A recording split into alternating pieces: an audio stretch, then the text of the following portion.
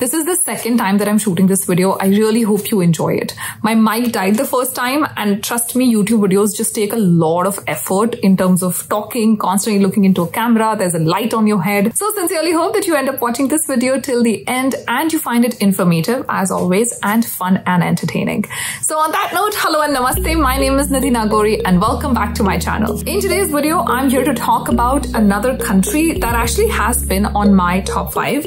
So I know a lot of people think that I've come to Canada and this is like my end goal and this is be it all, see it all, do it all. But that's not true. I mentally keep thinking and keep imagining myself in different parts of the world, and I have my own mental list of countries that I want to be in. And I'm particularly excited about this country in today's video because this has been on my list for very long. I do see myself living in this beautiful country one day, and this amazing country is Netherlands.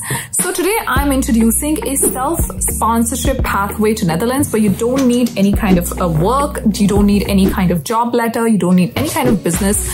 All that you need to do is apply for this particular visa and move. Yes, you can call it a job seeker visa. So today we're going to be checking that out for Netherlands. If you're interested in Netherlands, make sure you stick around.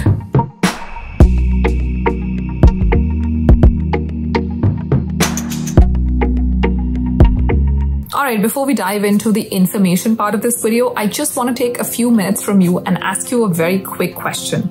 Anytime you hear the word Amsterdam, what are the two images or what's the first image that pops up in your mind?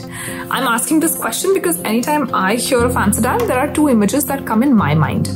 The first image is always that I Amsterdam sign. Now, I'm not sure if other cities or other countries started doing that particular signage, having a signage city sign. I just happened to see Amsterdam being one of the first cities that had like a city sign.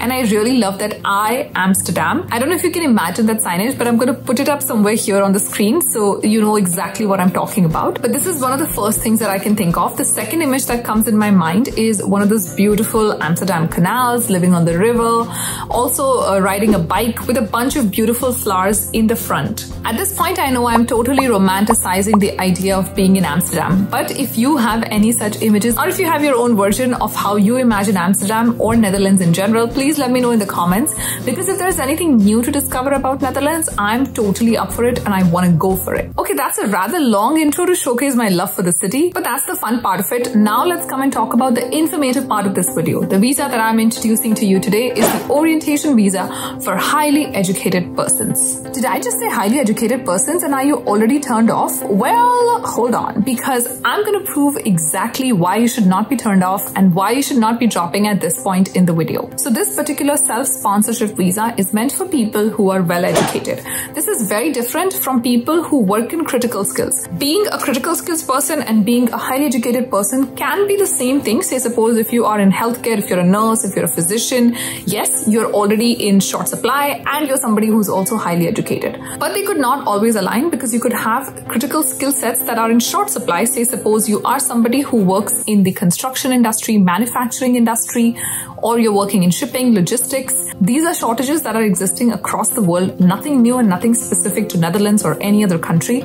So if you are, say, a factory worker who's working on the factory floor, if you're somebody who's driving a truck, or if you're somebody who's working in the hospitality industry by waitressing or waiting tables, etc., your skill sets are in short supply. So you are in the critical supply list for that country, but you're not always the most educated person. You could be if you are in some other field, but you're not always the most educated person. So you would not qualify for the highly educated persons list. This leads us to a very simple conclusion. There's a pro and there's a con. The pro is that you do not have to be somebody who is on a critical skills list only. So even if your skill is not in short supply, even if your skill is not in heavy demand, which is a question I get very often, say suppose I'm in architecture or if I am in marketing. I mean, obviously my skills are not in short supply across the world. And so where is it that I can move?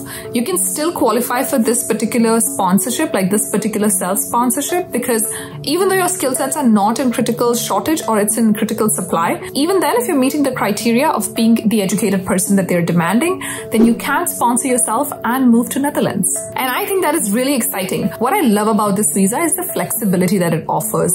So you do not have to be in, say, a particular field. It does not specify what is the field that you have to be in, what is the experience that you need to have. There's a lot of flexibility in terms terms of what field you're from, what are your skill sets, as long as you meet their basic education requirements. You guys know I love segmenting my videos, so my first segment was just introducing the concept of a highly educated person and showing how it is very different from somebody who's on the critical skills list. I do want to tell you that these kind of visas are now becoming more common. In the recent past, I've seen UK and UAE come up with these visas, and Netherlands has also adopted it. But I do see other countries like Singapore, Canada, and New Zealand also adopting them in near future. On that note, let's move on to segment number 2, where I explain what is self-sponsorship. So most European countries need 2 permits, residence and work permit, to be able to move there and live there and work. In Netherlands, that's also the case. So you need a residence permit and you need a work permit. But for this particular visa, the work permit part of it is exempt. So you don't need a sponsor at all. You don't need anybody to sponsor you. You don't need any job. You don't need any kind of sponsorship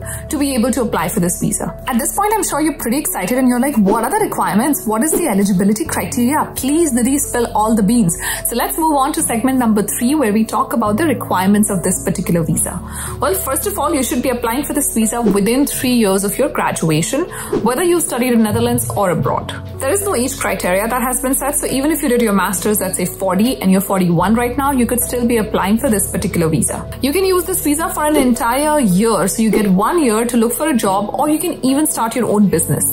Apart from this, you need a valid passport, you need to sign a statement, and if you're from a certain country, you might be asked to do the tuberculosis test. Now, here's an important part of the requirement. You should not have had any residence permit for Netherlands, be it for work or for PhD or for research. If you have had a residence permit for any of these 3 pathways or any of these 3 options, then you're not eligible for this visa.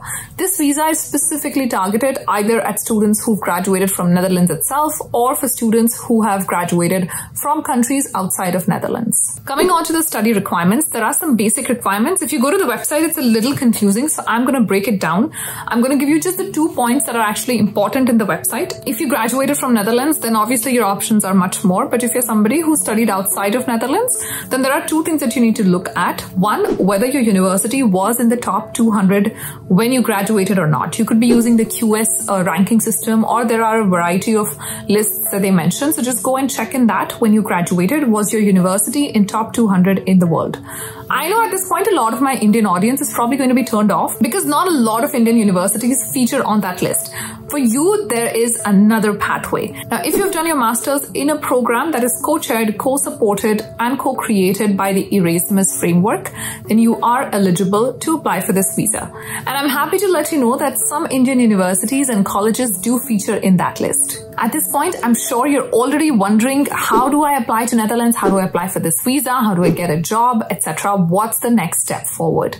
Well, I'm going to plug in and introduce my Netherlands masterclass that we already did. And it was an amazing masterclass. Over 500 people have already taken it. We had 4 mentors, each of whom moved to Netherlands on work visa sponsorship. They got the tax benefit as well. So if you move to Netherlands on work visa, 30% of your income is tax exempt. So you don't pay any tax on that income, and all our mentors were able to get that. They give you very specific tips about how you can look for opportunities, how you can find opportunities in Netherlands, and they share a lot of relevant information, say about cost of living, housing, what relocation support they got, what visa support they got, how was their interview, how long did it take, etc., etc. The course is super economical. I'm going to leave the link in the description box below for you to go check it out. Apart from the mentors, we also discuss the immigration situation in Netherlands. We give you a lot of resources, including more than 70 recruitment agencies in Netherlands. There's a government website that was launched by the government of Netherlands, which has an entire job portal in different fields, and we take you through everything in the course itself. Like I said, there's a lot that's up for offer, so please make sure you check the link that's in the description box or in the pinned comment. And on that note, this video has come to an end. I hope you enjoyed this video. If you did, please don't forget to hit the like button down below, subscribe to the channel, and comment. Let me know what you'd like to see on the channel next. Let me know what you think about this video, or if you have any other questions about Netherlands. I promise to see you in the next video. Until then, make sure you stay safe. Take care. Namaste.